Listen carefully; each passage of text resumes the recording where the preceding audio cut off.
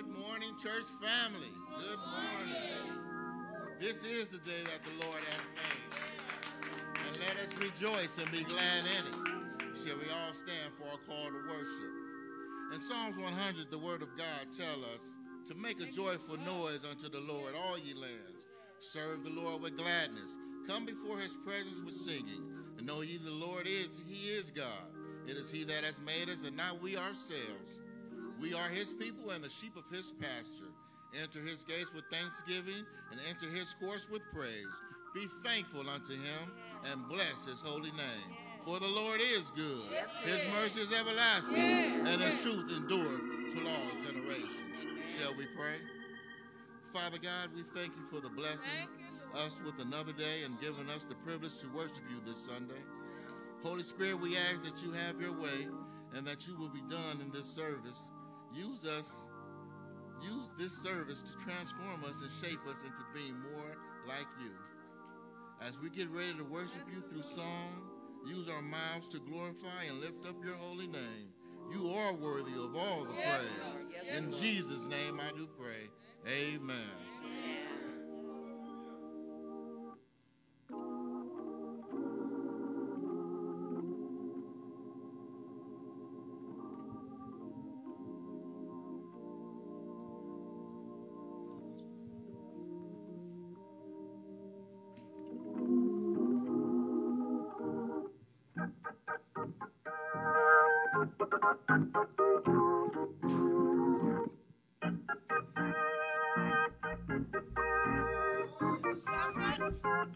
He suffered the cross just for me. Endured the pain and agony. Oh, what a price he paid. For me a way was made. Surely he died on Calvary. He suffered the cross just for me. Enduring the pain and agony. Oh, what a price he paid. For me a way was made. Surely he died on Calvary. Oh, the blood. Oh, the blood that Jesus shed for me. Oh, what a price he paid. For me a way was made. Surely he died on Calvary. Oh, the blood. Oh,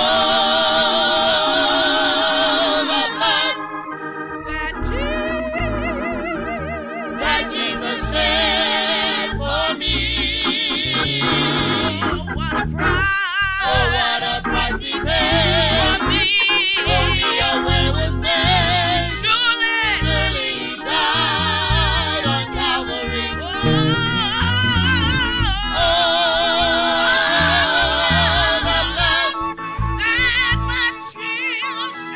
That Jesus shed for me. Oh, what a price he paid. For me a way was made. Surely he died on Calvary. Oh, the blood that Jesus shed for me. Oh, what a price he paid. For me a way was made. Surely he died on Calvary. Oh, what a price he paid. Oh, what a price he paid. For you and me. For me a way was made. Surely he died on Calvary. Oh, what a price. Oh, what a price he paid. For me a way was made.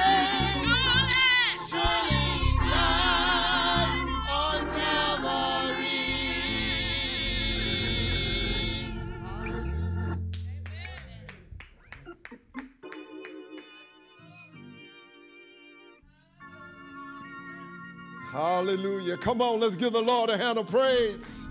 Yes, yes, yes. Surely he died on Calvary.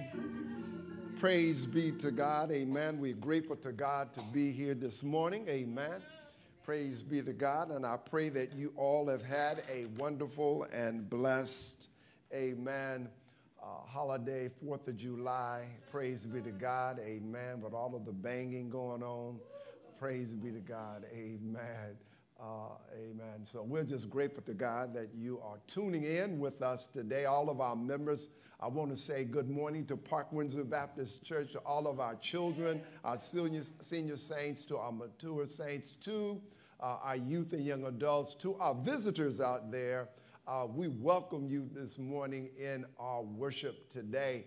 We know that you're going to be blessed. Amen. You've already been blessed by our ensemble. Amen. We want to thank God for them.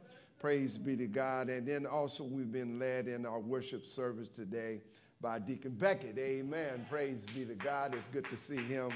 Amen. And we do want to thank God for all of you tuning in. Let us pray. Amen. Eternal God, our Heavenly Father, how we do praise and magnify your name. Lord God, this is your hour. This is your time. This is your moment, oh God. We stand as your humble servant to be used by you, oh God, not to put on a show, oh God, but that others may hear your word and be blessed and healed and delivered and strengthened and encouraged and motivated in the power of your word. Your word says that heaven and earth shall pass away, but thy word will stand forever.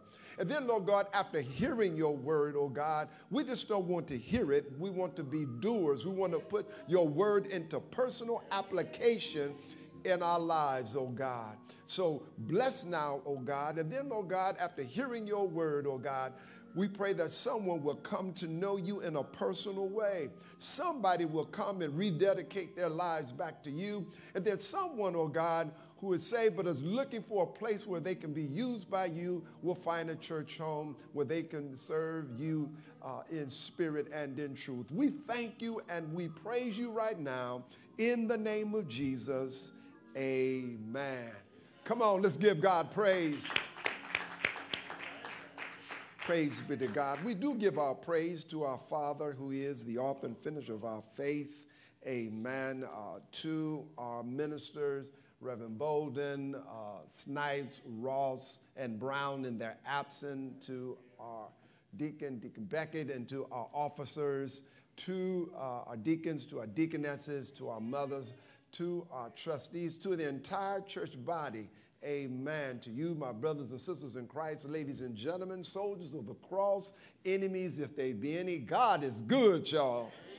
I said the Lord is good. And he's not just good sometime, church family, but he is good what? All the time. He is good all the time. Amen. So we're grateful to God that you have tuned in today for our first Sunday, amen, in July. Amen. Wow, we are moving fast, moving real fast. Amen. We are grateful to God that he has allowed us to gather together today. Amen. We do thank God for all of you here. To our ensemble, we'll say grateful to God for you. Amen. Praise be to God. Amen. Help me, if you will, as I prepare to share the word of God, as we prepare to go to the table of the Lord. I need thee, oh, I need thee.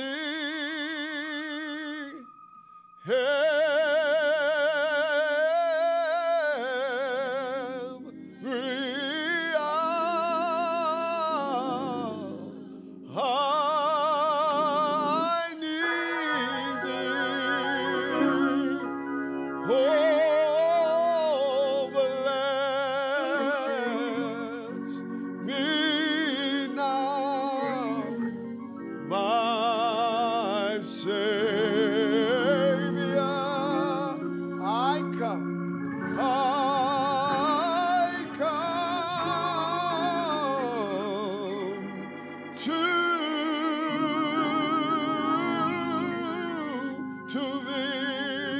Come on, church, help me.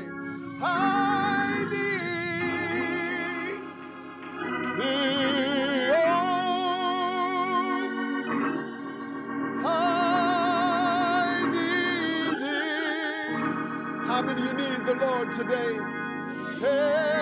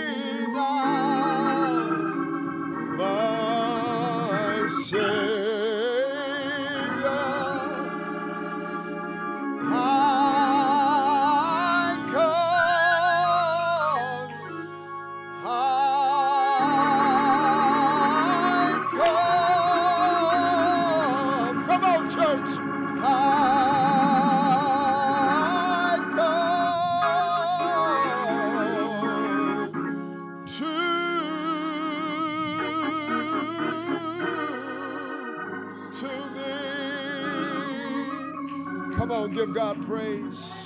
Hallelujah. Hallelujah.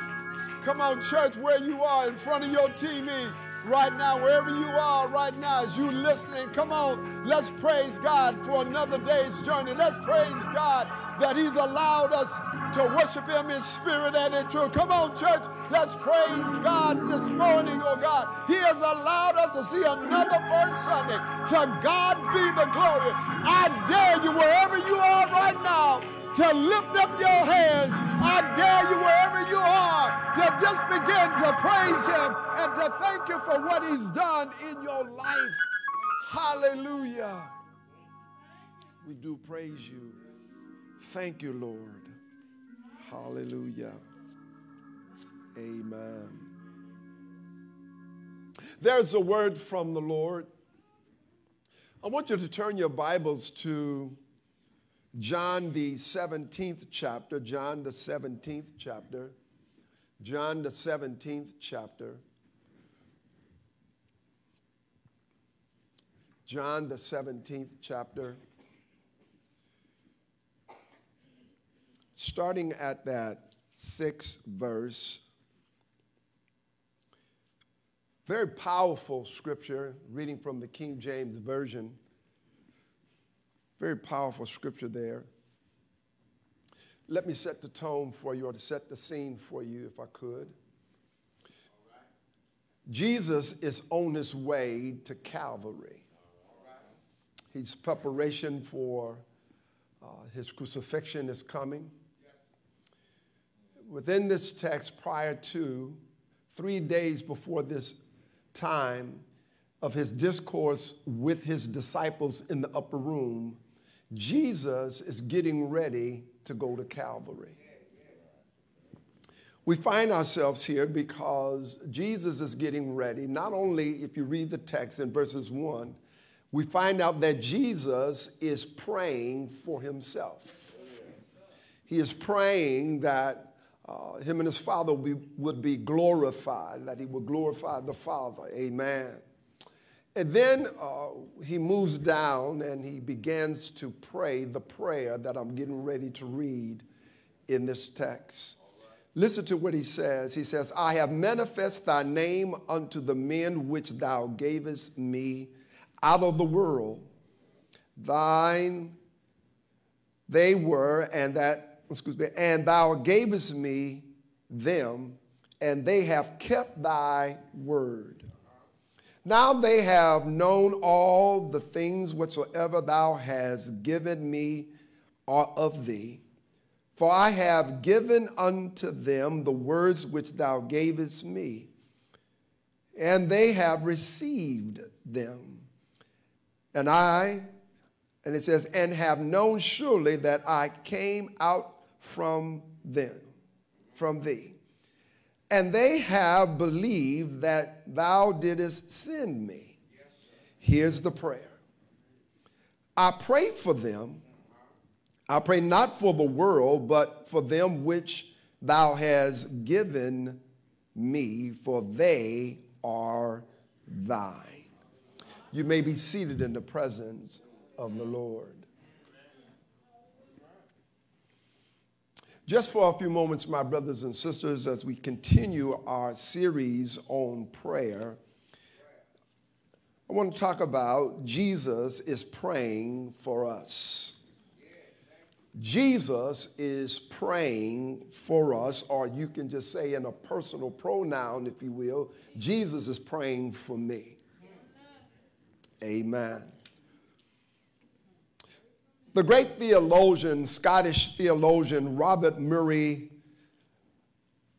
McCheyne said, a 19th century Scottish minister said, if I could hear Christ praying, if I could hear Christ praying for me in the next room, I would not fear a million enemies. Yet the distance makes no difference. He is praying for me. That's an awesome and amazing statement by the Scottish theologian, who says that if I could hear my Savior praying, if I could hear God praying in the next room, no matter where my enemies are, near or far, it wouldn't bother me, because I know that the Lord hears my prayer, and I know that the Lord is protecting me. Jesus prayed. It was his custom to pray. He prayed all the time. He's always praying to the Father.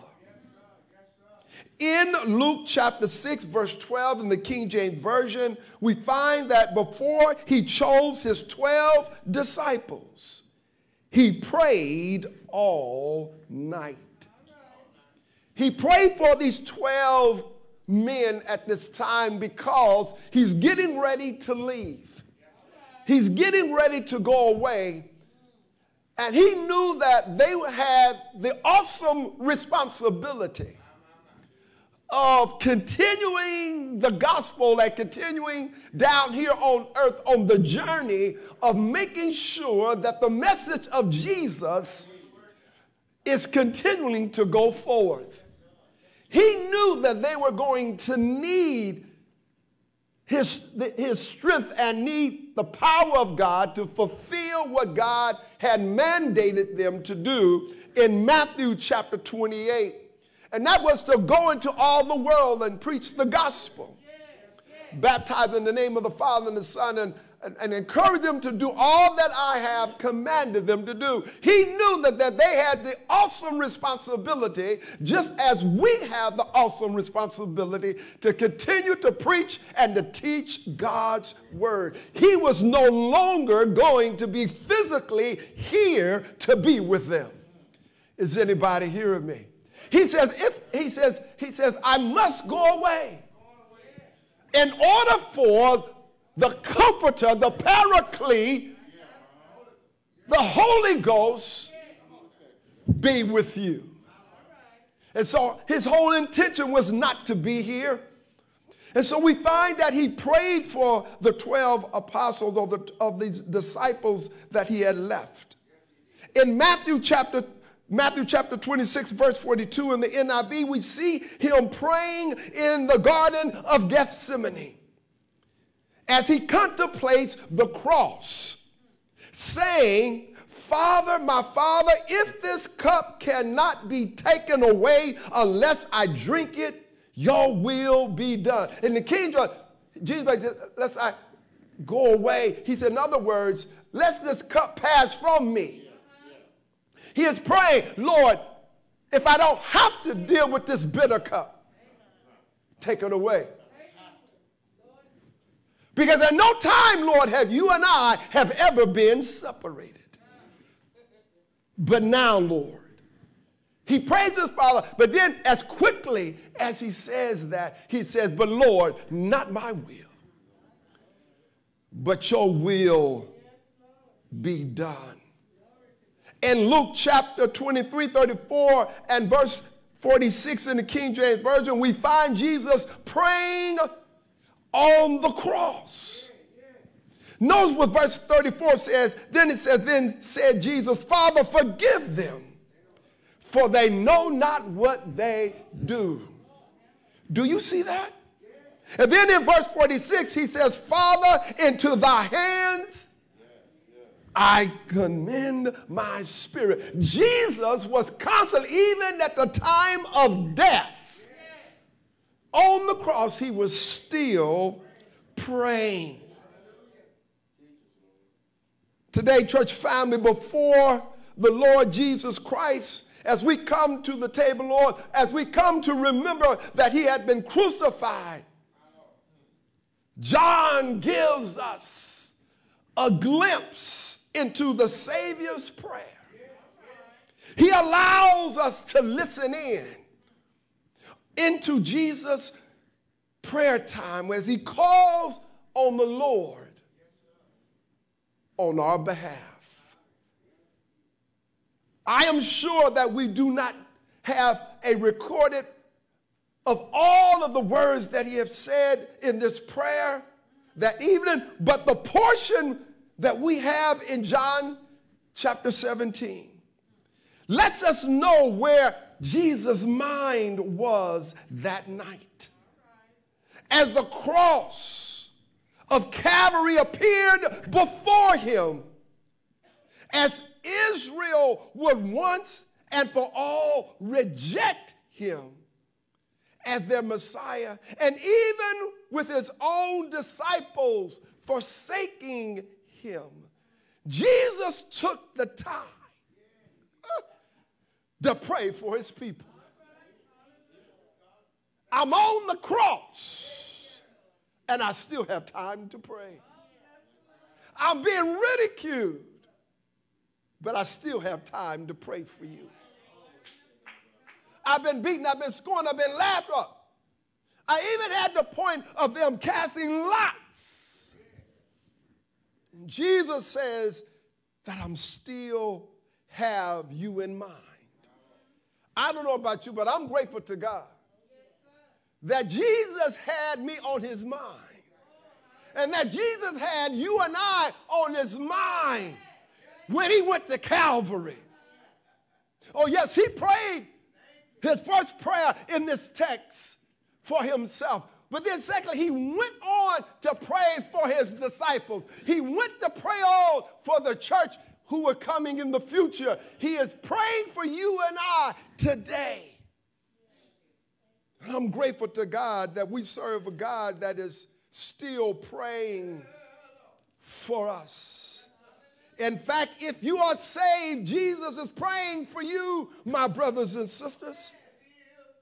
Notice how Jesus opens his prayer by praying for himself, anticipating and rejoicing with the Father that he will be glorified in heaven. That's in verses 1 through 5. And then he turns his attention outward to pray for his people in verses 6 through 26. That's where we are right now. I want to focus my attention on as we come to the table of the Lord and see what is it that Jesus was praying for. Notice in verse 9, if I can just touch on it, he says, I pray not for the world, but for them which thou hast given me for thine. He says, that's who I'm praying. Those whom you have given me, that's who I'm praying for. Now, that's a heavy statement. That's a big statement there. Brother Johnson is because of the simple fact he makes it clear his purpose and his goal in his prayer. He says, I'm not praying for the world. That kind of blew my mind right there. That kind of blew my mind when he said that I'm not praying for the world. It would give you the indication, give you some type of thought in your head that Jesus has no concern for the world. But that's not true. Why do we know that? Because it was not He was not praying for the world because he did not love the world, because John 3:16 tells us that he does love the world. He says, God so loved the world that he did what? He gave his only begotten Son, that whosoever believeth him would not perish, but have everlasting life. It was not because the world did not need prayer, because the world did need prayer. The world does need prayer. In Luke 23:34, he prayed that the world will be forgiven for the forgiveness of their sin. He prayed that the gospel will be preached and their lives will be converted. And so as we listen in to Jesus, as we get ready to come to the table of the Lord, I want to set the tone is that I'm grateful to God, and we ought to be grateful to God that God is praying for us today. Yes, I know that the world needs prayer. I know that we are in a pandemic. I know we are living in a world of hatred and sin. I know that we're living in a world of the haves and the have-nots. I know that we're living in a world where there is confusion all around us. But my purpose today, my brothers and sisters, my Christian friends, those who are tuning in this morning, who are listening to me, yes, we're going to pray for the world, but specifically, I want you to know that Jesus is praying for us because we are still in this world. We may not be of this world, but we are still in this world. And he knew that this day was going to come. He knew that confusion was going to come in this world today. He already knew that the pandemic was coming. He knew that the racial upheavalness was coming. He knew all of these things were coming.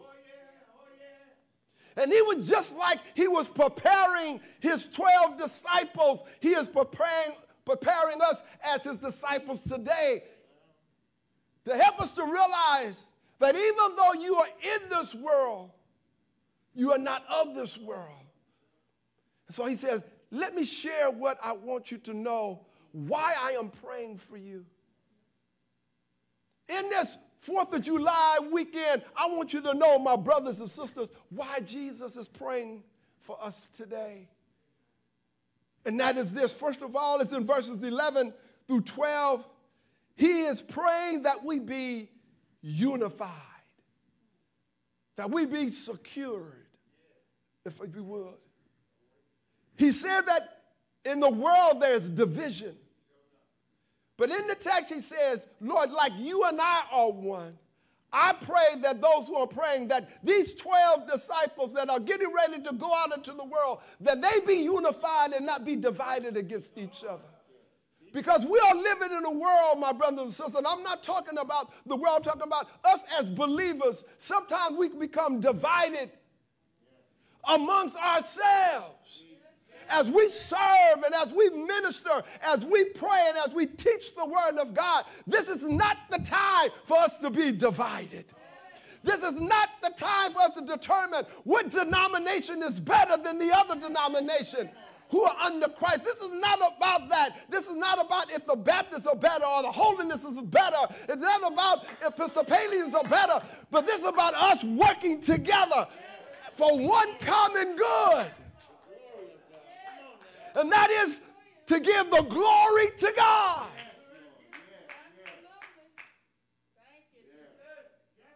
So he prayed that they be unified.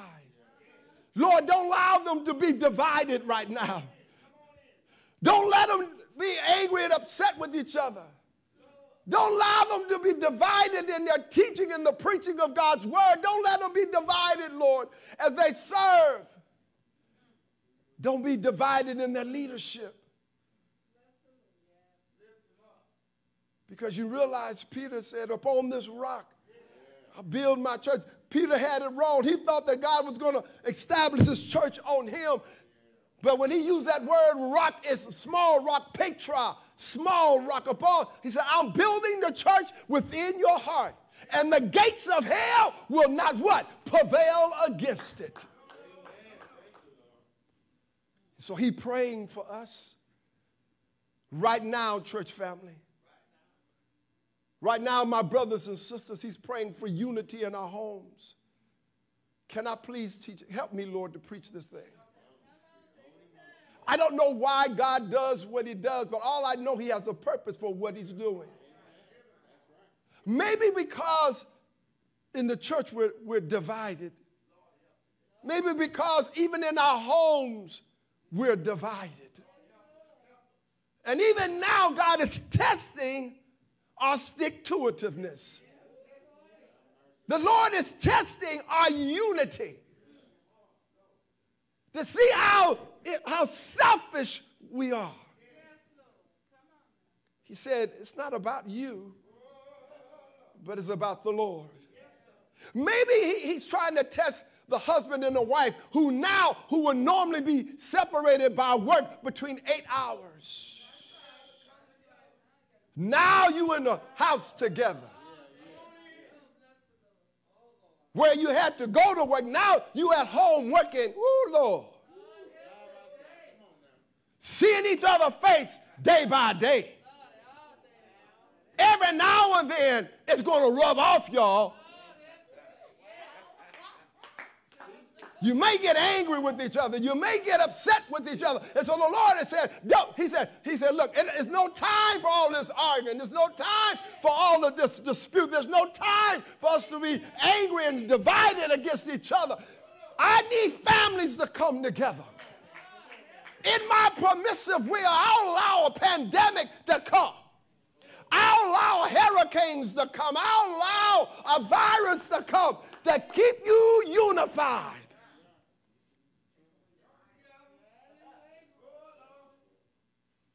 Isn't it amazing that God sees the same thing in the United States that he sees in China? The same thing he sees in China, he sees in Europe. The same thing he sees in Europe, he sees in Africa. He sees division. He sees separation. He sees all of this stuff. If he only saw the problem in the United States, what would be the purpose of sending a pandemic around the world? If everybody else is unified, why would he make everybody else? But what God sees is that there is division everywhere. And he's trying to remind us as believers, the example that you see in the White House, and the example that you see in the Senate, and the example that you see in the House, and the example that you see in our local officials of division. They can't come together. Don't allow that example to be us. Don't let that example be you. He says, I'm praying for you. Disciples, I'm praying for you because you're going to go in this world. You're going to see division. You're going to see all of this stuff. But I'm praying for you that you be unified as you and my Father are unified. Is anybody hearing me? But then I see something else in this text. It's in verse 13. He not only praying that they be unified, but he also prayed that we be satisfied. Oh, Lord, help me, Lord. He prays for his people to experience, watch it, he says, his joy. He says, the joy that you and I experience, Lord, I want my disciples to feel and experience that same joy. I want them to experience the satisfaction of what God can do in their lives. He's praying for them. He says, be satisfied. I'm praying that you will find joy. Not just be happy, but find joy. Find joy in the Lord. Because if you can find joy in the Lord, you can be satisfied. God said, I'll take you through this situation. He wants us to be satisfied. He's praying for his people to experience his joy, not just happiness, which is dependent upon our circumstance, but joy that is rooted in the Lord, in the work of the Holy Spirit in our hearts. The question is, are you satisfied? Is Jesus enough to satisfy you? Is his love enough to satisfy you? Is his peace enough to satisfy you? Is his joy enough to satisfy you? God can give you that satisfaction. He says, what does it profit a man to gain the whole world and lose his soul? He realized maybe God is he's praying for us and praying for the disciples because they're getting ready to go out into a finger-fied world. A world that is materialistic. Maybe he saw that we were too tied up into things. Wrapped up in time. Now, he knows what we need. But maybe maybe these things have now become our gods. He said, disciples, you're going to go out there. And people are going to try to pull you, influence you to be satisfied by the things of this world.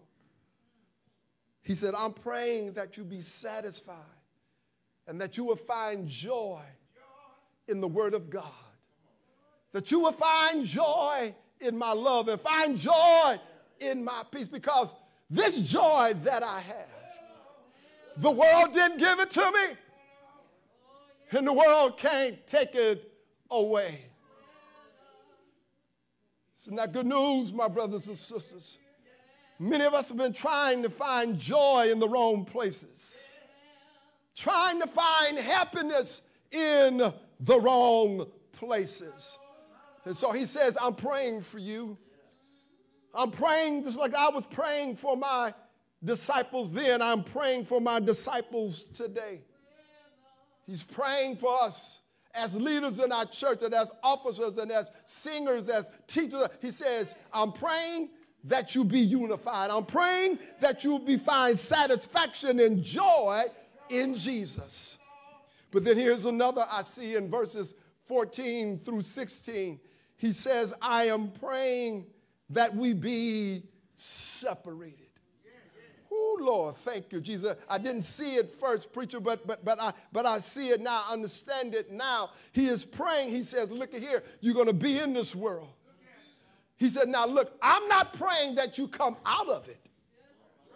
He said, no, you're going to have to go through this thing. You're going to have to go through the hell that is in this world. You're going to have to go through the trials and tribulation. I never said that you would not experience it. I didn't say that you wouldn't get sick. He says, I'm praying that you stay here. I know some of you want to get out. I know you want to quit. I know you want. He says, I'm praying that you will be separated, that you will not be pulled back into sin, that you would not be pulled back in the satisfaction of the things of this world, that you would not be pulled back by the things that you're going to see in this world. He says, I pray that you be satisfied. I pray that you will be separated. Separated from what? He lets us know what the separation is. He said, I pray that you will be separated from the evil that is in this world. The lying and the killing and the stealing that is in this world. The jealousy and the racism that is in this world. Don't be pulled into that. When you write, Dick, he says, come out from among them and be we what? Separate. Many of us as believers, we get saved and sometimes we can be pulled in or pulled back into our former world, the walks that we have, the talks that we have. We can be pulled back and be separated. He said, but what can separate us from the love of God? Nothing can separate us from the love of God. But as we walk on this journey, as we walk on this journey, there's a lot of enticement and a lot of things in this world that would influence us. The Bible does say, yield not to temptation. for yielding is sin. Let us not be like Lot's wife. She just had to take another look. She just had to take another peek. She just had to take one more glimpse of what she had left behind. Her husband told her, honey, when we walk out of Sodom and Gomorrah, don't look back. The Bible says in Luke 9:62, if any man put his hand to the plow and looking back, it is not fit for the kingdom of God. And so the Lord said, don't you look back. The only time I want to look back, my brothers, is in my praise and in my time of worship. When I look back and wonder how the Lord has brought me over, I want to say hallelujah. Thank God that he brought me a mighty long way. And so, Lord, he is praying that we be separated from the evil of this world. Evil that we see every day when we watch CNN and any other channel that you watch, of the lies that are being told and the evil that is being told and the wickedness that is being done in our world today. We are living in probably one of the worstest times in our lives right now. Racism has lifted its ugly head. They're not hiding in sheets anymore. And so he says, I pray that you be separated. You're going to stand as a child of God, stand as a child of God. Even if it means even if it means that you got to be ridiculed and be persecuted, you may be scorned, you may even be killed on this journey. But hold on to God's unchanging hand. So Jesus says, I'm praying for you that you continue to be unified. I'm praying for you that you'll be satisfied. I'm enough to satisfy you. Then he says, I'm praying that you would be separated.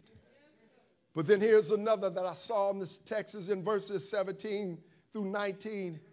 He says, I'm praying that we will be sanctified. Yes, Lord. He says the word sanctified had the idea of purity, of being clean, to be separated. He said, I want you to continue to live a holy life. I want you to continue to walk and talk and act like a child of God. He says a whole lot of stuff out there, brothers. There's a whole lot of stuff out there, my sisters. There's a whole lot of things out there. He says, I'm praying that you will be sanctified. Live holy and talk holy and walk holy. Let your light shine before men, that they see your good works and glorify your Father which is in heaven. He says, because the only Bible that anybody would ever read is you. How you live and how you talk and where you go. And so he says, I pray that your mind would be changed. Think not like the world. Don't talk like the world.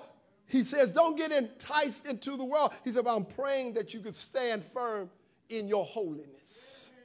Oh, Lord. I know it's tough, because Paul says, even when I want to do good, evil is always around me. It's present. David says, who shall deliver me from this body of sin? And so he says, I'm praying that you be sanctified, to be set apart. He says sanctification and holiness is not what you wear.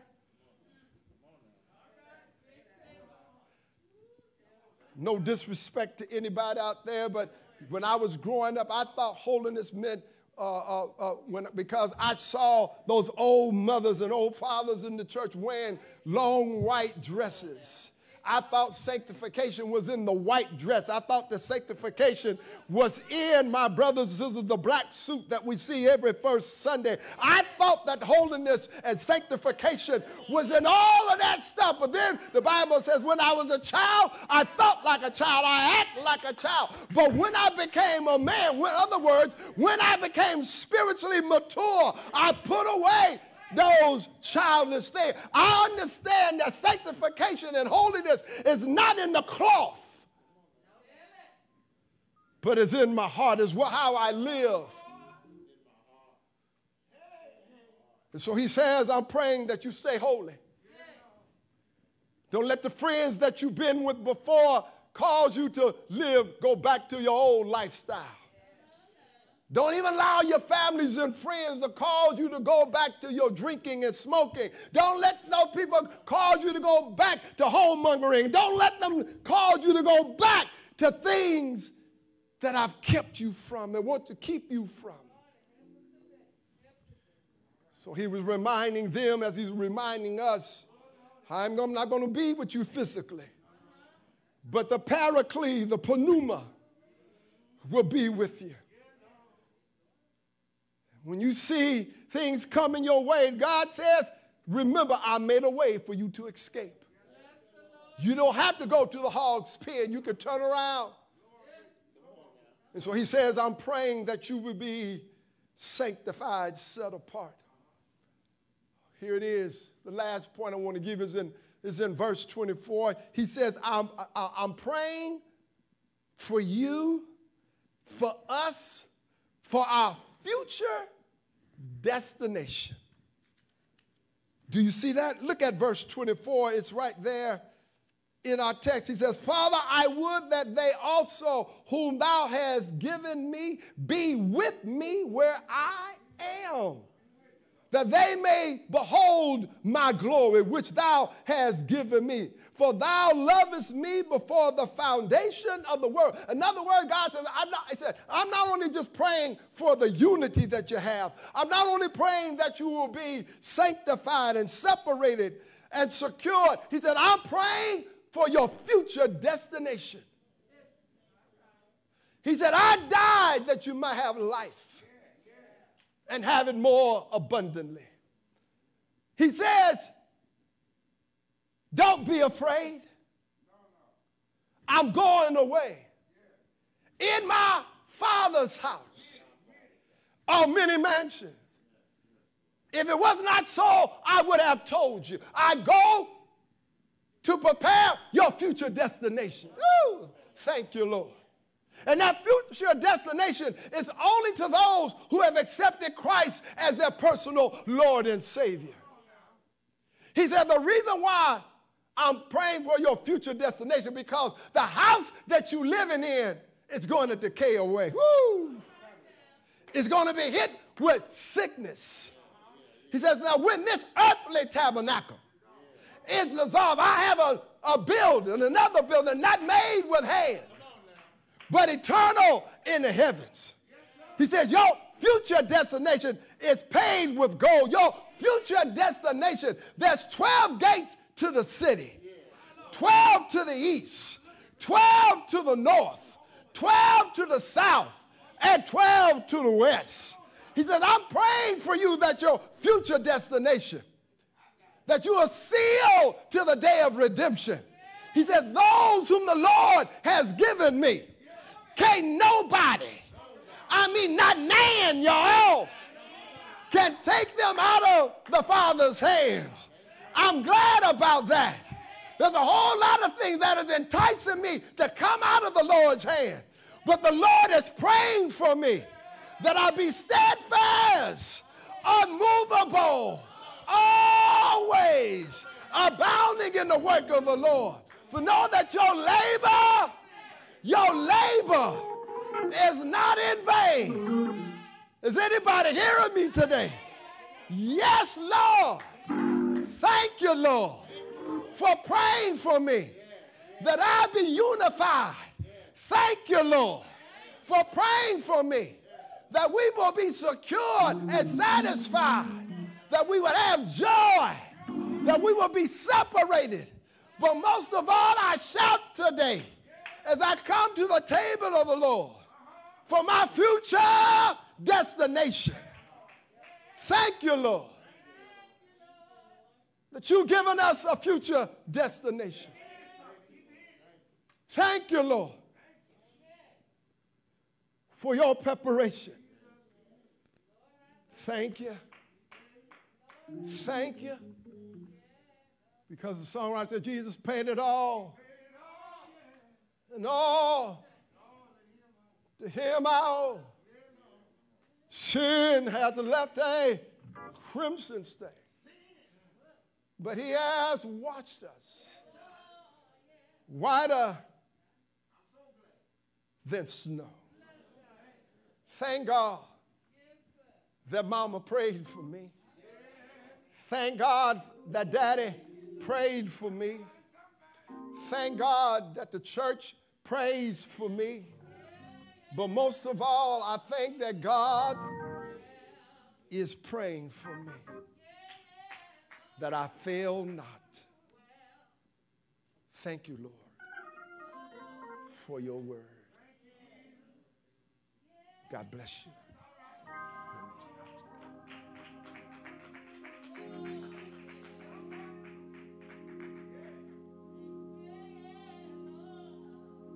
Somebody out there today, the Bible says that when your mother and your father forsake you, said that he will be there for you. You didn't know that Jesus was praying for you. I want you to know that Jesus is praying for you. For that person out there, if you've never accepted Christ, what is he praying? He's praying that you will come to know him in a personal way. He's praying that you would not allow Satan to sit on you. Some of you are contemplating right now. Right now, you're allowing Satan to sit on you right now. But I dare you to, where you are, is to pick up that phone right now. I dare you right now, where you are, to fall on your knees and say, Lord, forgive me for all of my sins. I acknowledge, Lord, that I need you in my life. And without you, Lord, I'm lost. The world is already lost, so Lord, I'm looking for a Savior. I've listened to your word, and now I've been convicted by your word. And so if you're here today, if you've never accepted Christ, I extend Jesus to you right now. Tell the devil, move anything and anybody out of the way. Say, I'm getting to this TV. I'm getting to my phone. I'm getting down on my knees right now. And say, Lord, come into my life. All you got to do is call that number, area code 323-756-3966. We have some counselors just waiting to hear from you. Don't get discouraged if the line is busy. Don't get discouraged if no one else. If the answer service comes on, that's all right. Leave a message. We're going to get with you. You might be here and you say, well, preacher, this pandemic and everything that's going on in this world, I have allowed the devil to separate me. I've allowed the enticement of this world to cause me to go backwards. But I want to rededicate my life back to God. I want to get back to Christ. I know that it is dangerous. It is super dangerous for me to be out of relationship with God. And so, Lord, I come right now, Lord. Help me to rededicate my life back to you. Help me be committed to put you, Lord, back on the throne of my life. I need you to lead it, God, Lord. I need you to lead it. And then you might be here today and you say, well, preacher, I'm looking for a place where I can serve God. I know you right now, and you said, well, preacher, we can't serve the Lord right now in this pandemic. We are closed in. That's not true. You can still serve the Lord in your praying. You can still serve the Lord in your studying God's word. You can still serve the Lord by reaching others on the phone and on the iPad and many other ways. You could serve God by just shining a light. So if you're looking for a place to serve, you can come. Just dial that number, area code 323-756-3966. I don't mind waiting. Oh, my Lord. Is there someone? Come on, choir, come on.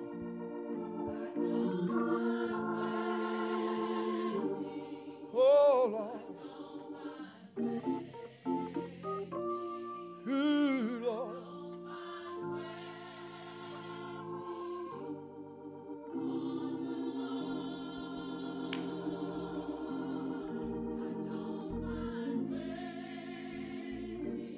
I don't mind. Ooh, Lord. Don't you feel it? Come on, help yourself one more time. Come on, come on. Oh, Lord. Woo! Heal us! Yes, He will. Yes, He will. I know He will. Oh, Lord. God Almighty. Oh, Lord, I know He'll answer.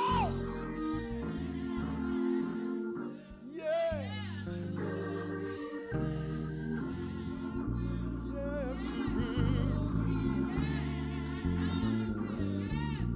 Woo! Thank you, Lord. He'll answer. I know He will. I know He will. I know He will. Thank you, Lord. I know He will.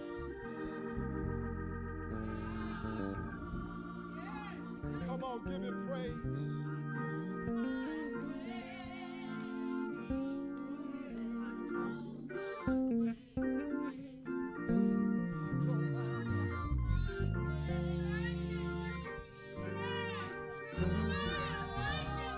Yes, Lord.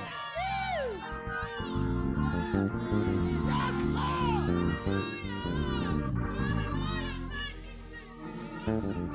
Thank you, Lord.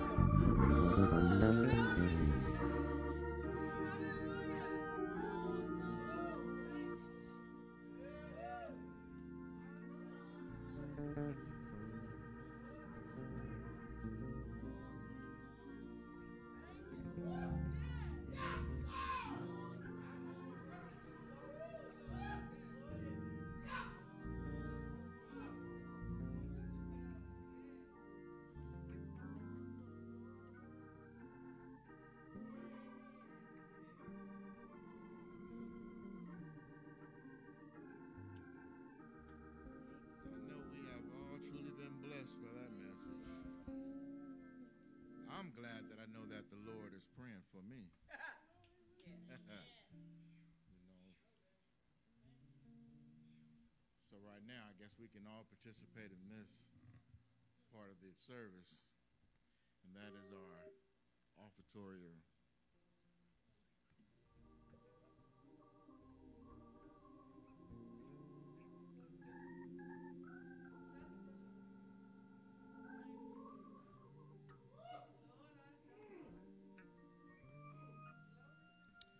In Luke 6:38, it says, "Give, and it will be given to you. A good measure, pressed down, shaken together, and runneth over, will be poured into your lap, for with the measure you use, it will be measured to you." If you would like to send your tithes and offerings by mail, you can do that. Our church address is 1842 West 108th Street. That's Los Angeles, California, 90047. You can also drop your tithes and offering off in the mail slot. You can also, if you haven't already, you can download Giverfly. If I said that right, Giverfly. You can download that on your phone and donate straight to Park Windsor. You can also download Venmo.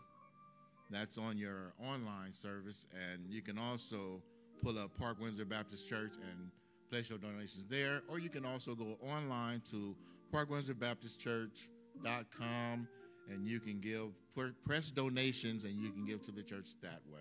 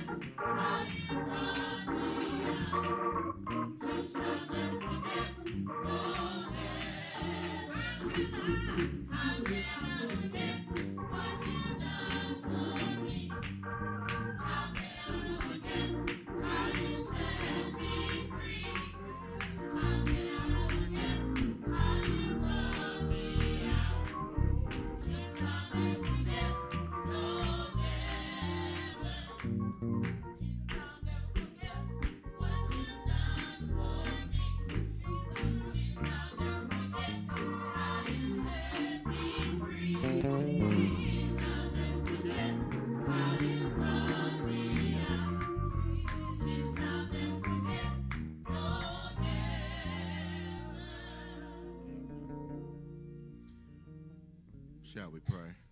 Father God, we thank you for these tithes and offerings may be used for the upbuilding of your kingdom, Father God. Bless the giver and a special blessing upon those who wanted to give but could not. It is in Jesus' name we thank you, Lord. Amen. I do have a card I would like to read. It states, "A heartfelt thank you for your kindness. When I think of someone who's thoughtful and kind, I think of you. You have a special gift for caring, and I feel so grateful for you and your good heart."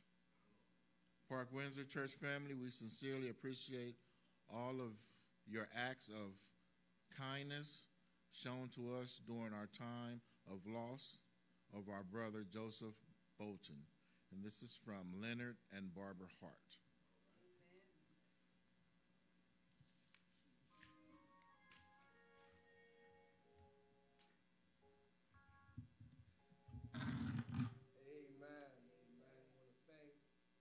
Our officer for leading us in our tithes and offering, as well as our announcement. We're thankful to God for Deacon Beckett. Amen. At this time, we're going to ask that you, my brothers and sisters, right now, wherever you are, now prepare your hearts as we prepare to come to the table of the Lord. You can get your favorite juice or water. Amen. Maybe a cracker, maybe bread, whatever that you may have that you can use today as we come to commune together. Isn't it amazing, church family, that God has allowed us an opportunity, amen, in the first Sunday in July to gather together, to commune together. So we'll give you an opportunity to get your family together, get ready, get your juice, get your cracker or bread, whatever that God has placed in your heart to use. Amen. As we gather together.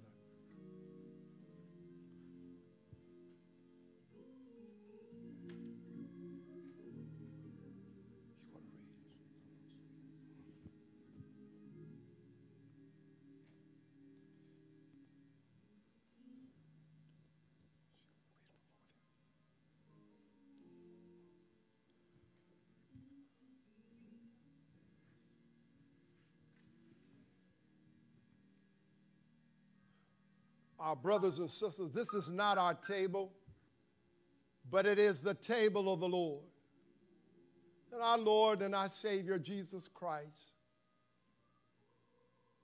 Asks all of those who have accepted him as their personal Lord and Savior. He says, come and dine with me. He says that we gather together to dine together to remember what the Lord has done for us at Calvary. He says to us to examine ourselves.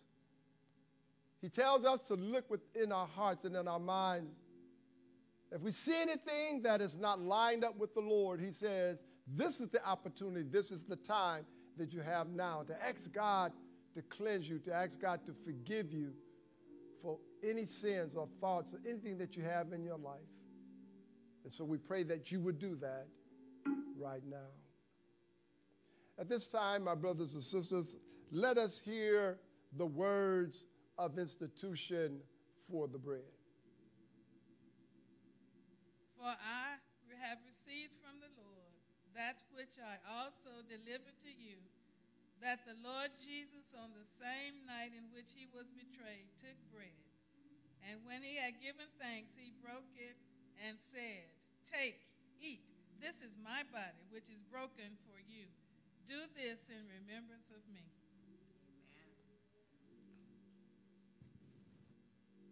Shall we pray? Heavenly Father, we thank you once again, Lord, for your broken body, Father God. Yes, oh God. For what you've done on Calvary, dear Heavenly Father, we're just so grateful and thank you. But you ask us to examine ourselves, Lord. So if you find anything that's misleading within us, Lord, that's contrary to your word, Lord, we ask you to remove it right now. In the name of Jesus, we do pray. Amen. Amen. And now let's hear the words of institution for the cup. After the same manner also he took the cup, which he had supped, saying, this cup is the New Testament in my blood. That do ye as oft as you drink it in remembrance of me. For as often as you eat this bread and drink this cup, you do show the Lord's death till he come. Amen. Father God, here we are once again, Lord. Yes. Sitting and standing in your washing machine of love. Yes, Lord. Lord, we ask you to wash us clean, Father God. Remove any stains that's in us, Heavenly Father. Anything that's contrary to your word, Father God. Help hold us up, Heavenly Father, and help us to examine ourselves, Lord. In Jesus' name we do pray. Amen. Amen. Praise be to God. Hallelujah.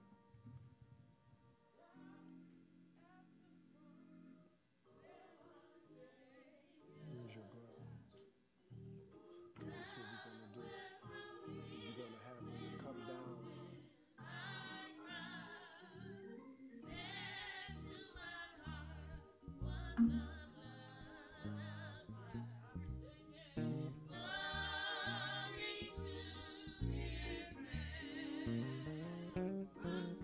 It's Christ.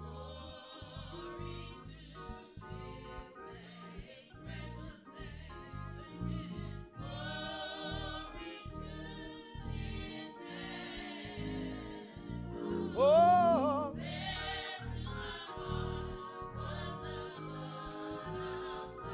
singing.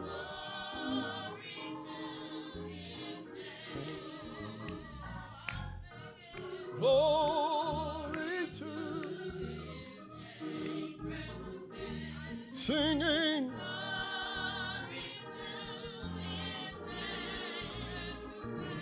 Oh, there was the blood applied. Glory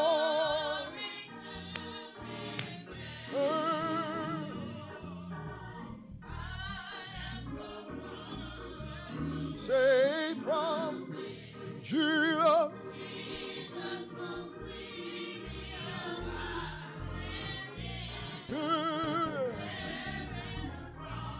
Where he took me singing. Oh, I'm singing. Precious name, singing.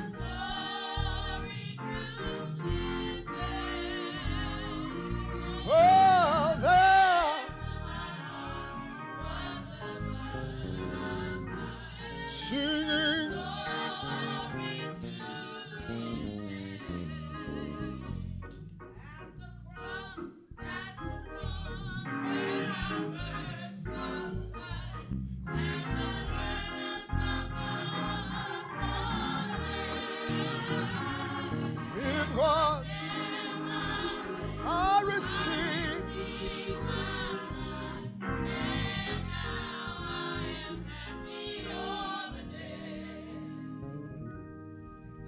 My brothers and sisters, I pray that you have your elements with you now.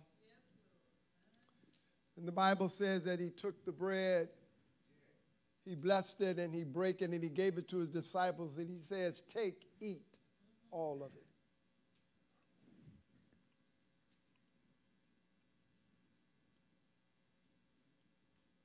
The same man, he took the cup of the New Testament and said, drink ye all of it, and let the life that is in him be in us also.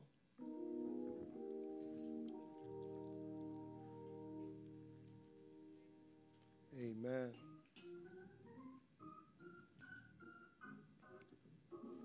Oh, yes.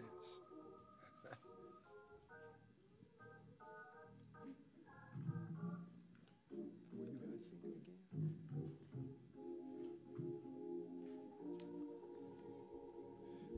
You guys going to sing, and then I'm going to do a prayer. Now, come on.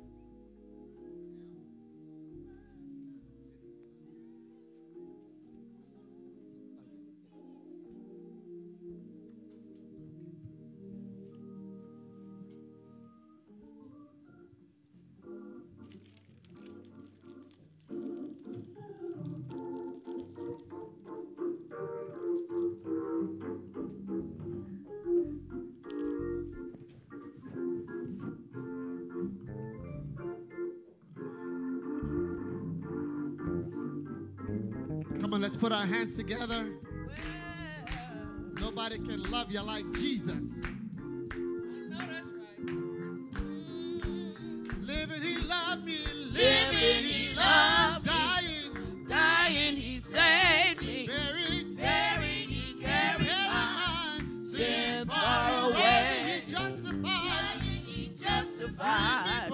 freed me Freed me forever. Say one day, One day he's coming back. glorious. Glorious day. Oh, living, he loved me. Living, he loved me. Dying, Dying, he saved he me. was buried. Buried, he He carried carried my my sins far away. Rising, Dying, he I justified. was freed. Freed me forever. And one day, He's coming back. glorious. Glorious day. Well, now send it on down. Well, Send it on down. You say, Lord, let the Holy Ghost come on down. Oh, send it on down. Well, yes. Send it on down. You say, Lord, let the Holy Ghost come on down. Well, send it on down. Send it on down. Oh, Lord, let the Holy Ghost come on down. Lord, send it on down. Yeah. Oh, yes. Send it on down. Well, Lord, let the Holy Ghost come on down. And we need power. Power, Lord, Power, Lord. power, Lord, Power. power, Lord, Power, Lord. power, Lord. We need your Oh, power. power, Lord, Say power, Lord. well, power, Lord, Healing. power, Lord, Saving. power, Lord, Saving. power, Lord, Delivering. yeah, power, Lord, Holy Ghost. power, Lord, Holy Ghost. power, Lord, We need it. power, Lord, We've got to have yeah, it. power, Lord, Walk with me. power, Lord, Talk with me. yeah, power, Lord, Stay with me. power, Lord, All day. power, Lord, All night. power, Lord, Power. power, Lord, Power. power, Lord, Power. power, Power. power, Well, send it on down. yeah. Send it on down. You say, Lord. Lord, let your Holy Ghost come on down. Well, send it on down, Lord. Send it on down. Lord, let your Holy Ghost come on down. Hallelujah.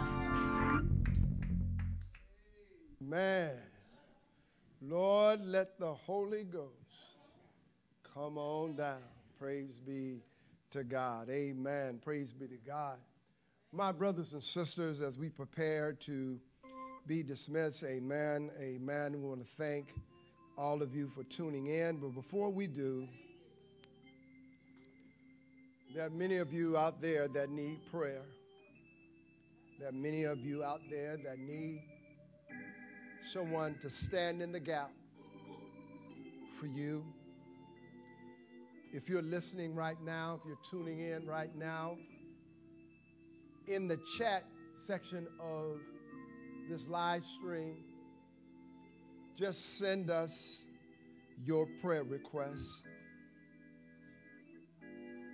I love that. That's right. Jesus. Jesus, Jesus. Yes, church, you know the song. Jesus, Jesus. Mm-hmm. Brother Beckett is praying, asking prayer for his family. Sister Anderson, Brenda Robertson Anderson, is praying for healing of her family and herself. We have Sister Gilchrist is praying for Sister Smith and family.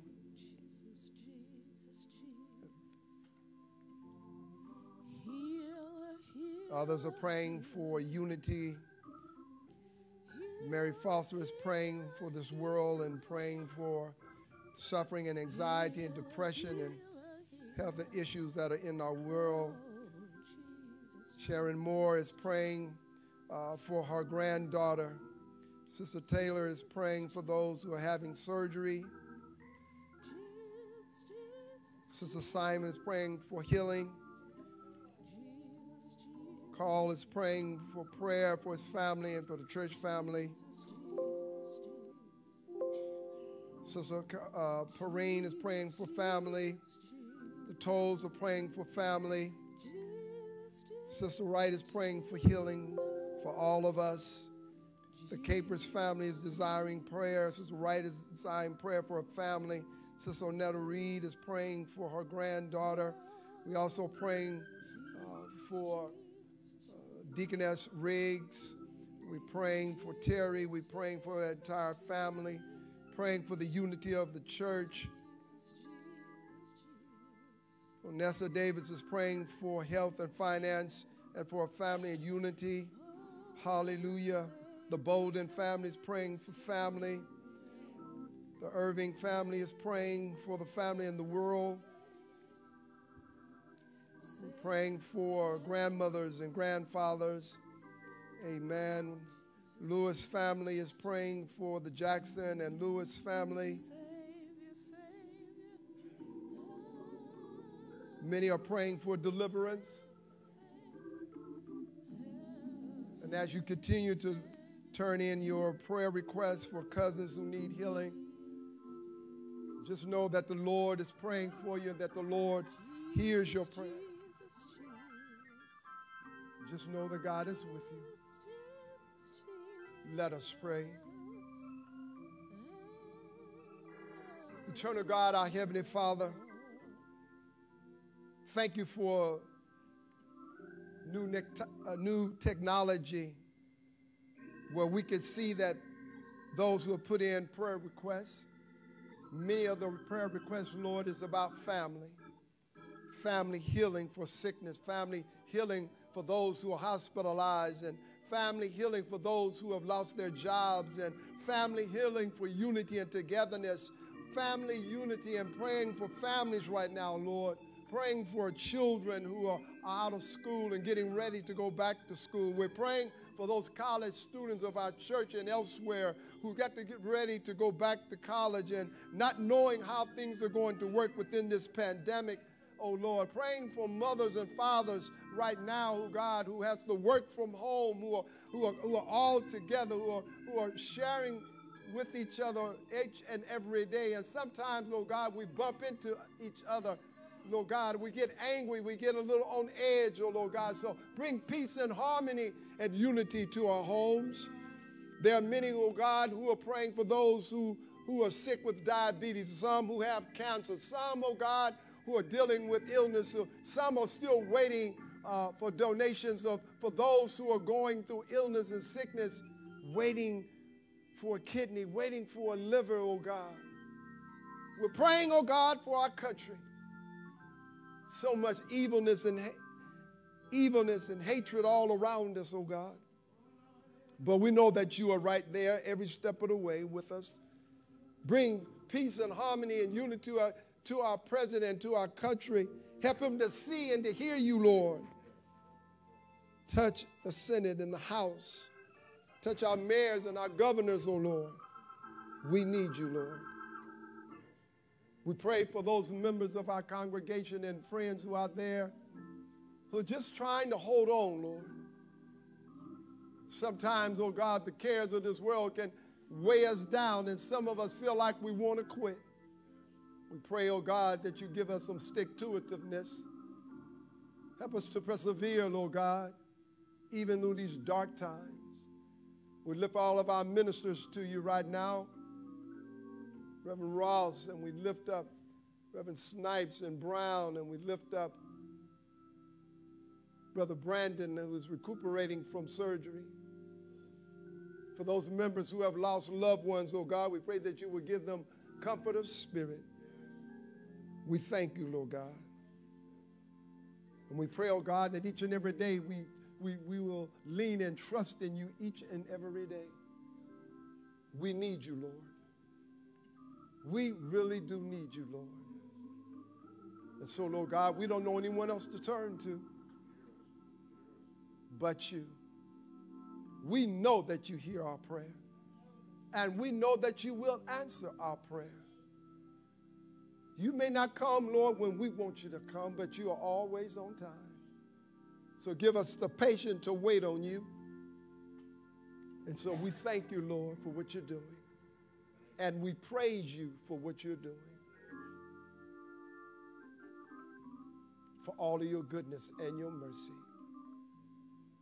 Amen. Let us stand.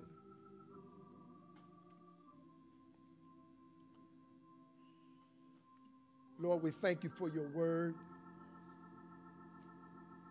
that reminds us, oh God, that even though you want us to continue to pray and to pray for ourselves and pray for our country and pray for each other, you remind us each and every day that God is praying for us, that Jesus is praying for us, praying that we will be unified, praying, oh God, that we will be satisfied, praying, oh Lord God, that we'll find joy, praying, oh God, that we will be sanctified in you. As you prepare a future place for us, we say thank you, Lord. Now be with us as we go our way. Help us, oh God, to be safe out there. Help us to continue to wash our hands, oh Lord. Help us, oh God, to continue to put on our face masks. Help us, oh God, to still have social distancing. Please, oh God, help us, oh God, and all over the world, help us, oh God, to do what's right. Help us not to be selfish and think about, it's okay, I don't have to wear a mask, that I'll be selfish. It doesn't matter. But help us to think about our brother and sister, our fellow man, and put on the mask and wear the gloves and do the things that will protect us so that we can bring these numbers down, oh Lord. Help us, oh God.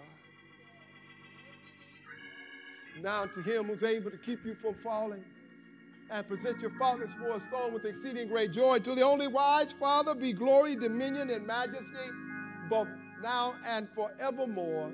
Let the children of God sing together.